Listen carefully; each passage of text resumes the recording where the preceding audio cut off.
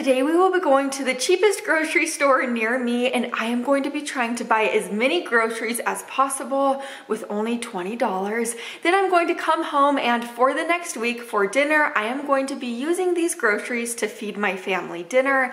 I am going to be trying to make these dinners as healthy as possible and delicious as possible. I know this might be a little tricky because grocery prices are so high right now, but I think we could do it. Let's go get to the store now.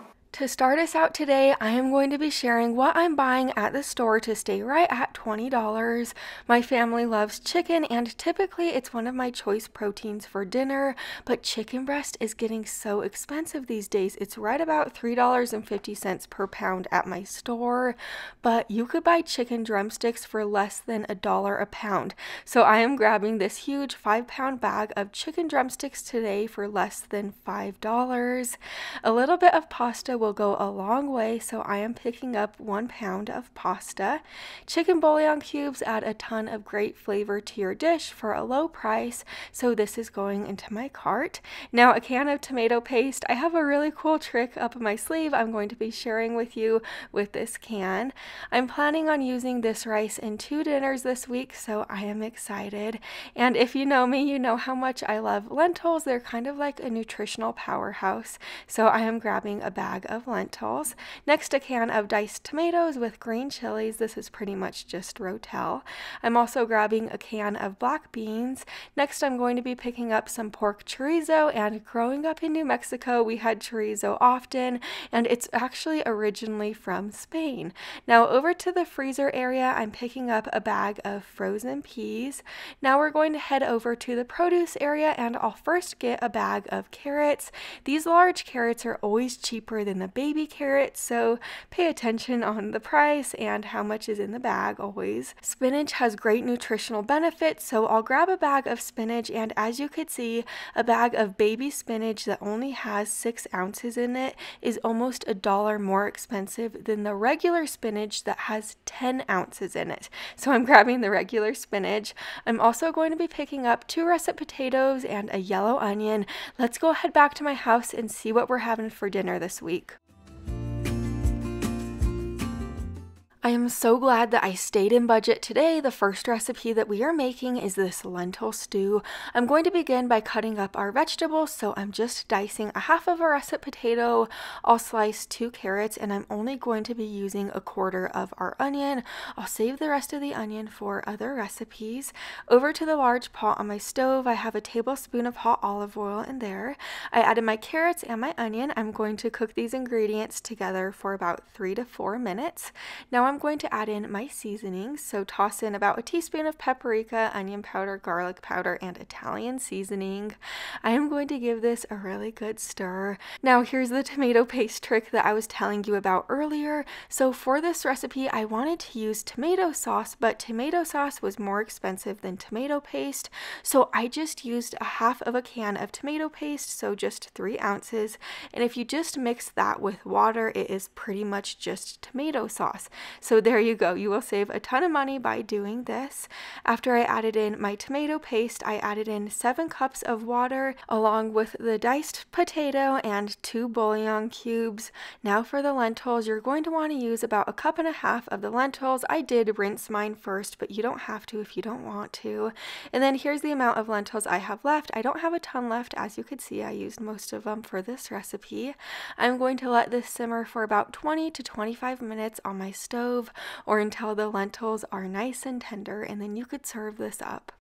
Here's what this dinner looks like. This dinner is so nutrient rich from the veggies and the spinach. Also, this is so flavorful. It does not taste like a super cheap meal at all. I was also going to add some of our spinach to it, but I totally forgot. Now we are making this black bean and rice skillet, so over to the pan on my stove, I'm adding in a tablespoon of olive oil. Once the oil was hot, I tossed in about 1/3 cup of our onion that I diced. I let this cook together for a couple of minutes. Now I'm going to add in 1 cup of uncooked white rice, and here's the rest of the rice that I have left in the bag. I'm going to use it in the next recipe. I'll let the rice cook in the pan for about a minute or 2. Now I'm going to add in about 2 1/3 cup of water along with 1 bouillon cube. The bouillon cube will add a lot of flavor. Now you could add in about a tablespoon of taco seasoning, or you could use the following seasonings: a teaspoon of paprika, chili powder, cumin, and then a dash of pepper and salt. Now I'm going to add in 1 can of drained and rinsed black beans. I gave this a really good stir and I put the lid on top, and then I realized that I totally forgot to add in my can of diced tomatoes with green chilies. I'm just going to add them in right now, and you're going to want to let this simmer for a total of 20 to 25 minutes with the lid on.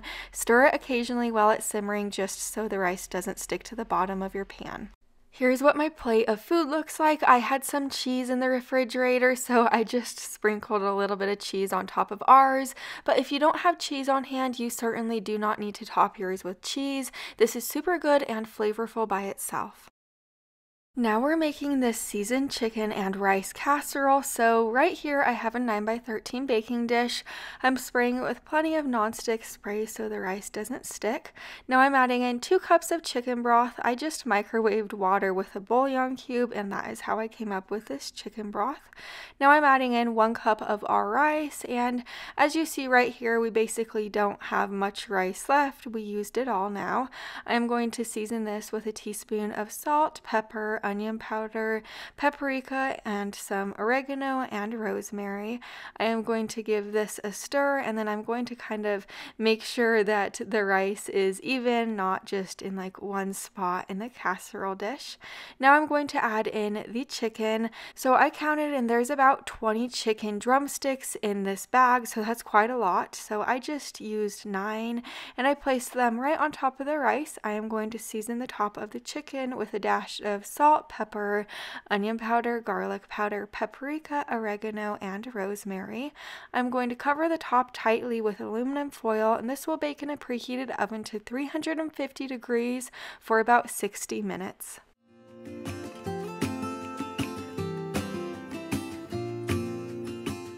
Here's what dinner looks like. That rice was so fluffy and seasoned well and delicious, and that chicken was like fall apart tender. I love it when my chicken drumsticks are like that, you know, like slightly overcooked, so then they're just falling apart. And then I also served this meal with the half of the bag of frozen peas from the store. So I only used half. We're going to be using the rest in another recipe. Now we're making this chicken vegetable pasta, so I have a large pot on the stove, and into the pot I'm adding in the remaining chicken drumsticks from the bag, so there's about 11 chicken drumsticks left. I added in about 7 cups of water and 1 bouillon cube. We're going to boil this chicken and let it become falling apart and tender, just like super shreddable, so I let it boil for about 20 to 30 minutes on my stove. I just removed the chicken, and then I shredded it up on a plate, and I just discarded the bones. Into the same pot that we boiled the chicken in, I added a tablespoon of olive oil along with 2 large carrots that I sliced and a small amount of our onion. I just let this cook together for about 2 to 3 minutes. After that time was up, I added in the remaining 3 ounces of tomato paste that I had in my can. I'm also going to be adding in 6 cups of water at this point and 1 bouillon cube. I'm also going to add in about a teaspoon of salt, pepper, and oregano. Now add in the half of the bag of penne pasta, give this a really good stir, and let this simmer on your stove for about 12 to 15 minutes or until the pasta is tender. Now that the pasta is tender, I'm going to add back in our cooked shredded chicken. You're also going to want to add in 2 cups of our fresh spinach. I did make sure I chopped that spinach up just so it wasn't too big once it was wilted. I'm going to give this a stir, and I'm going to let this cook together for a couple of minutes to let that spinach wilt down. Here's my plate of food. This is so flavorful and good. That chicken is super juicy and tender because it's like from a drumstick. This is delicious. You need to make it. Now we're making this chorizo with potatoes. So to begin, on my cutting board right here, I'm going to dice up my remaining potato and a half. I'm also going to cut up a small amount of our onion. Now over to the pan on my stove, I'm going to add in about a tablespoon of olive oil. Once my oil was hot, I tossed in the potato and the onion that we just cut up. Now I'm going to add in our chorizo. I am just going to toss it in there, and then I'm going to break up the chorizo, and I am just going to cook this all together for about 10 to 15 minutes. Once that time was up, I just added in 1 cup of chopped up spinach. I let the spinach wilt down, and then I served this up. Here's my plate of food. This dinner is so simple to throw together. When I was a kid in New Mexico, people used to make this all the time, but they used to make it with eggs for breakfast. This is just a super delicious dinner as well. Now we're making this pasta with a veggie green sauce. So to this pot of boiling water on my stove, I'm adding in a ½ pound of penne pasta. I'm going to cook it up according to the package instructions, and once the pasta is tender, I just removed about a ½ cup of the water that the pasta cooked in, and I saved it to the side for later. Now over to this pan on my stove, I added in a tablespoon of olive oil. Once my oil was hot, I added in the remaining small amount of onion that I had left. I also added in 6 ounces of frozen peas and 5 ounces of fresh spinach.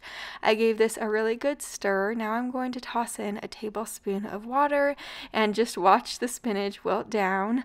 Over to my blender, or you could use a food processor. Just add those veggies right in there. Also add in the ½ cup of reserved pasta water, and then you do need to season this up. So I'm seasoning it with a ½ tablespoon of salt, a teaspoon of pepper, and 2 teaspoons of oregano.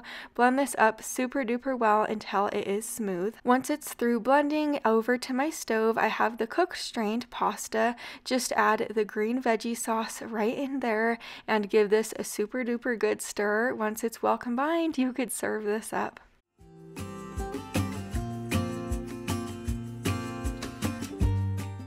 Here's my plate of food. We topped ours with Parmesan cheese that I had on hand. If you don't have Parmesan on hand, you don't have to top yours with that. This is high protein from the spinach and the peas. Also, this looks like something you'd get from a fancy restaurant, but it is so affordable. You guys, September's meal plan is out now, and on top of all the other helpful things in September's plan, I also added a whole bunch of freezer meals as a bonus for you, so that will help you out a lot this month. You could get it down below this video, and I will see you in the next one. Bye for now.